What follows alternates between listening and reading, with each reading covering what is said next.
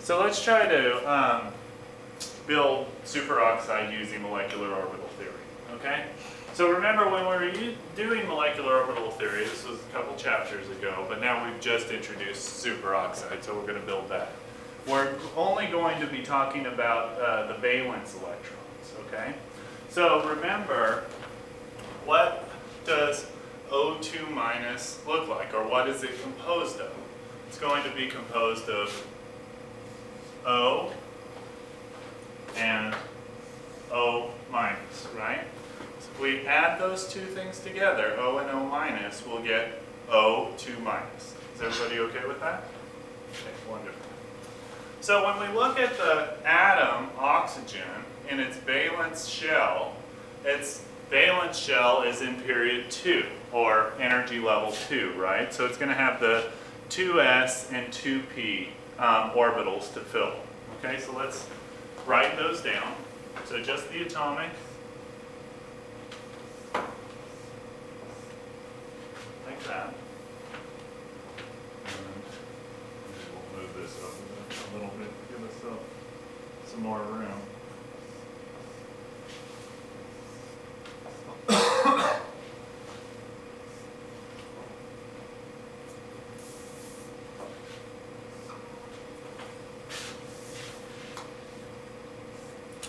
Okay, so down here, that's going to be the 2s, and these should be at the same level. I'm not trying to make one more energetic than the other one. So 2s and 2s. And 2p. So all three of those are the 2p's. So when we build the atomic orbital, we've got to see how many valence electrons each of these atoms, or ions in this case, would have, right? So if we look, 1, 2, 3, 4, 5, 6, right? Is what we would expect oxygen to have.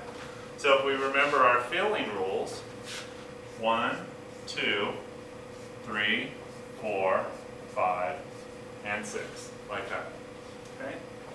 O minus, of course, has 6 plus 1 electron. So it's going to be 1, 2, 3, 4, 5, 6, 7, like that. Is everybody okay with what we've done so far? Okay, good. So now we're going to build our molecular orbitals.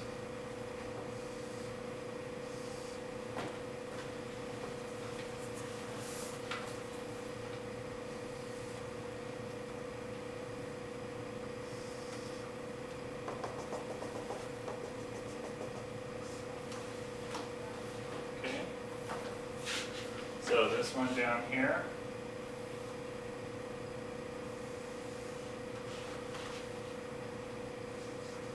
sigma 2s, sigma star 2s. Okay.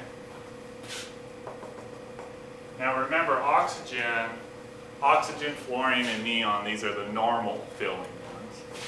So they're going to have their sigmas first.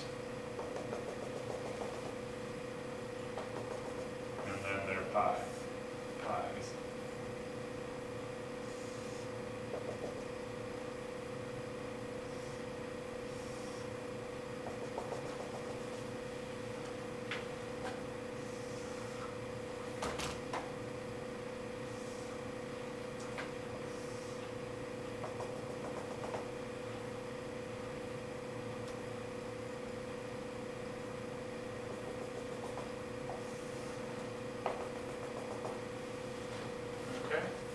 So I know that it's not super even, but now we've got the sigma 2p, pi 2p, pi 2p,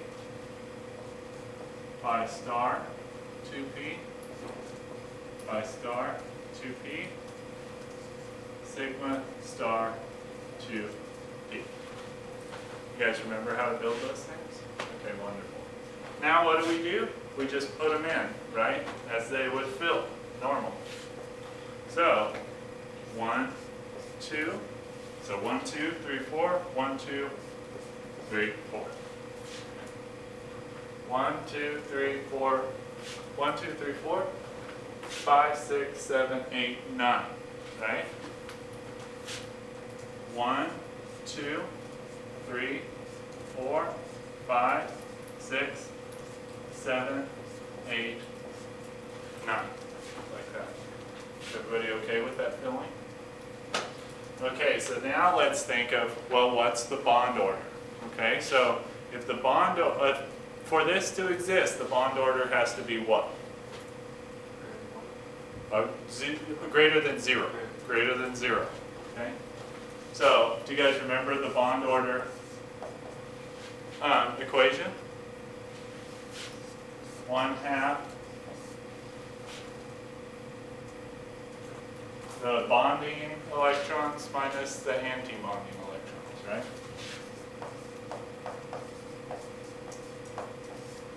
Okay, so we've got 1/2. How many bonding electrons? 1, 2, 3, 4, 5, 6, 7, 8, right?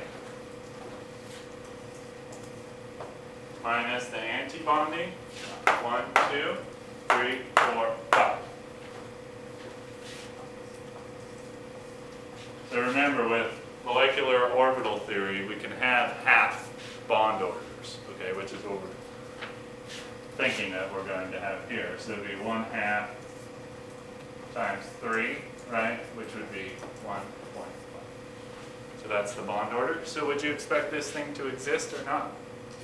Yeah, definitely. It exists.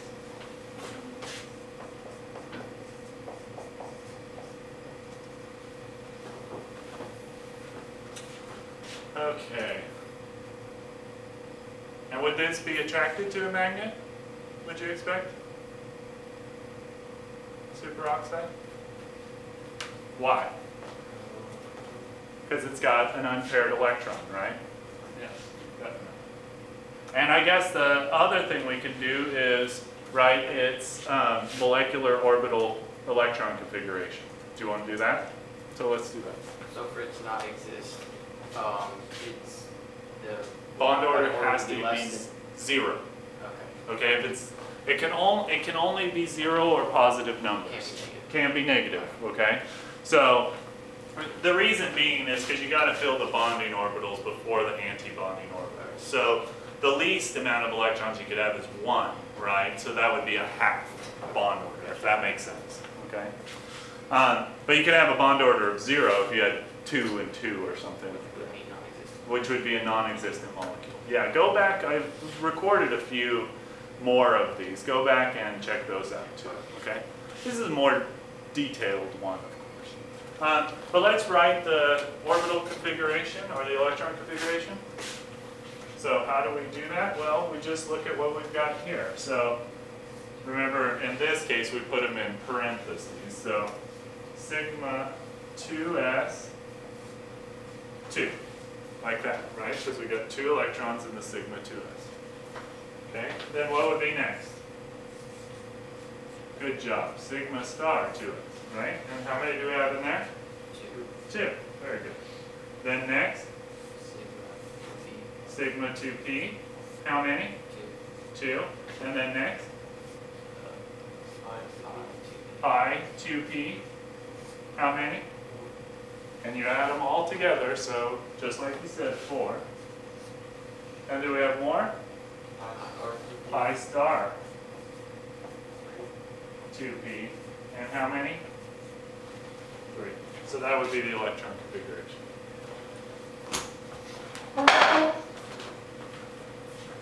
Questions? So if it has a sigma, like the top of sigma star 2p, it has nothing, You're not going to include it, no. You're not going to include it. It's just like if you were talking about, I don't know, oxygen itself, atom, and you say, well, what about the 3s? Right? You don't say anything about it because there's no electron. It's just represented in the Yeah. It's got that orbital there, but it's just no electrons in it. Okay? So that orbital does exist. There's just, it's like a house that's not occupied. It's there, but nobody lives there. Any questions about this? Okay, this is a good question, okay? Okay, good. Okay, do you want to on this one? No, okay. So good job, guys. That's all I have for you today, so. Okay, bye-bye.